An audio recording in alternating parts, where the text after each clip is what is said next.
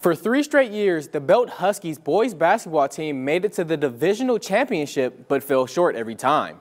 This year, they overcame that obstacle and found a way to secure the title. We've got some great senior boys.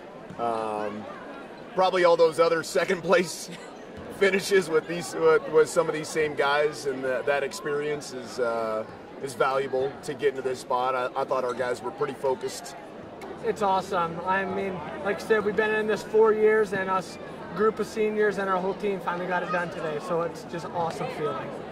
Throughout the tournament, they experienced some close games and had to rally together to pull through, including a one-possession game in the semifinals. Seemed like the last few games we didn't handle it with the type of composure and execution that we probably should have, but you know, it's hectic, it's a little helter-skelter. You just hope fundamentally your kids will be pretty solid when they're getting sped up and can make good decisions. And I think our kids, for the most part, did the last couple nights. For the Husky athletes who also played football, they will be looking to secure their second state title within the same school year. I mean, like you said, we got the 8-man state football championship, and we're just hoping to keep pushing in basketball and see if we can get another one done. And as happy as they are with the divisional title, they still understand the task that lies before them.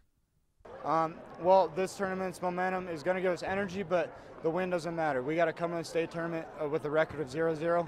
Everyone's going to be as good as us, if not better, so we just got to come out ready to play.